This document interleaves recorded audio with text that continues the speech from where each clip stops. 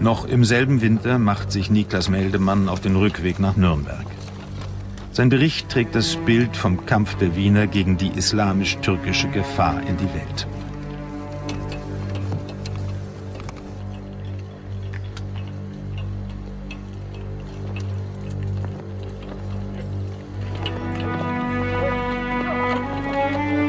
Das europäische Bild von den Türken wird dadurch ebenso geprägt wie die Vorstellung Wiens als christliches Bollwerk Europas.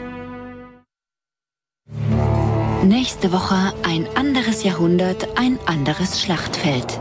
Magdeburg im Dreißigjährigen Krieg. Nach monatelanger Belagerung stürmen katholische Söldner die protestantische Hochburg. Sie richten ein solches Grauen an, dass das Wort Magdeburgisieren geprägt wird. 1631, das Massaker von Magdeburg. Nächsten Samstag in der